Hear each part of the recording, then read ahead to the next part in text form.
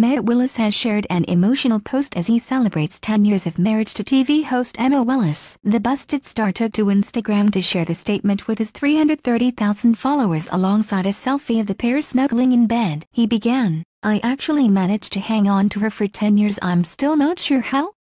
I know I'm punching before you all comment that.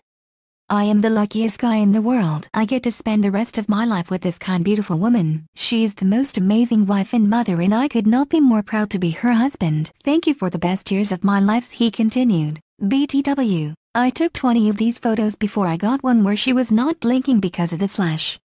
Emma also celebrated a decade of marriage to her husband by posting a not as flattering photo. The Big Brother host's upload shows Matt with her big toes up her nose. She captioned the post, "10 glorious years of annoying the ST out of him. Thank you at Matt Willis for always being my partner in crime.